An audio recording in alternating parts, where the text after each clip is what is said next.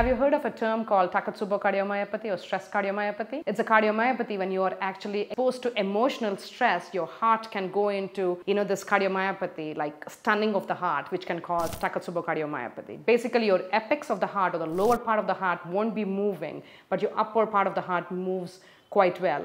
The term Takotsubo comes from this octopus capturing device, which actually it balloons at the apex and narrow in the top. And it can happen when you're exposed to emotional stress, when a family member, a close family member or a friend passed away, or your dog, which has been with you for many years, has passed away. You'll experience sudden chest pain and shortness of breath. It will present like a heart attack. When you actually go to the emergency department, they do the test and they find that you don't have any blockages in the heart vessels, don't do an angiogram, and they will tell you have Takotsubo cardiomyopathy or stress cardiomyopathy. It does weaken your heart, but it does improve within a month. Sometimes even in a couple of days, your pumping of the heart gets better. So try to avoid any kind of emotional stress. And even if you have Takotsubo cardiomyopathy, you can prevent the recurrence by having a beta blocker on board for a long term.